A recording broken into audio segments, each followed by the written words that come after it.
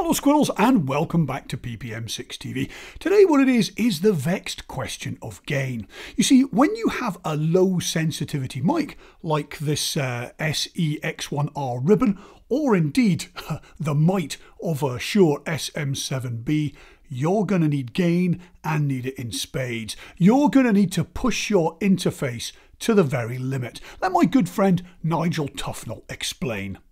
You see, most blokes, be playing at 10. You're on 10 here, all the way up, all the way up, yeah. all the way up. You're on 10 on your guitar. Where can you go from there? Where? I don't know. Nowhere, exactly. What we do is, if we need that extra push over the cliff, you know what we do? Put it up to 11. 11, exactly. One louder. Why don't you just make 10 louder and make 10 be the top number and make that a little louder?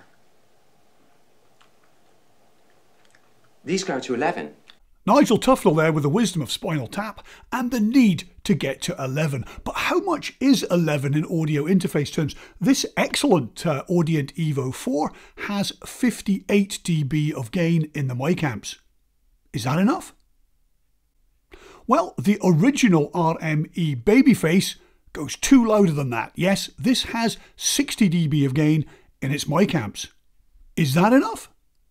Well, if you want to be really sure, maybe you should consider this gain monster, the RME Babyface Pro FS, because RME have managed to pack in 65 dB of gain into a bus-powered interface. How they do that? I don't know, but it certainly is a lot of gain. Is it 5? Is it 5 louder? Is it 7 louder? Is it loud enough? Let's find out.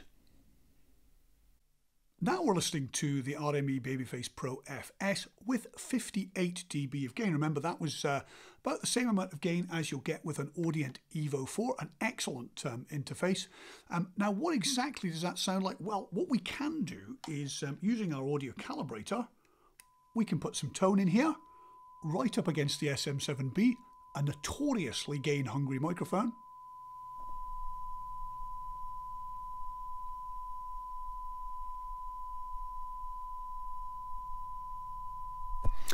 And I'll do that with all the settings so you can get some idea, some comparison of an absolutely fixed level input and what the output sounds like. Let's move on to 60 dB of gain. Now we're at 60 dB of gain, which is what you get if you have a classic RME Babyface, and we're still using the SM7B, and we'll put that tone generator back on just for a comparison.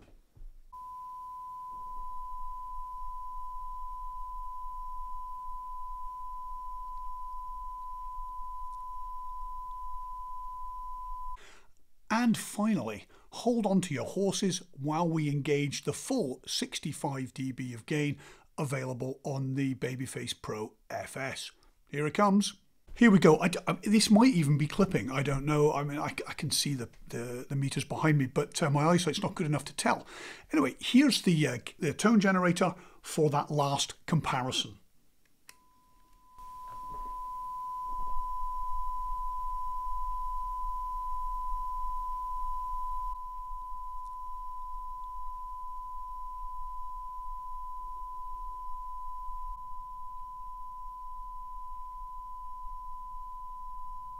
So there you have it, the RME Babyface Pro FS, the Spinal Tap of audio interfaces. 65 dB of gain in the mic amps with bus powering. How do they do it? Anyway, thanks for dropping by. I hope you enjoyed the video.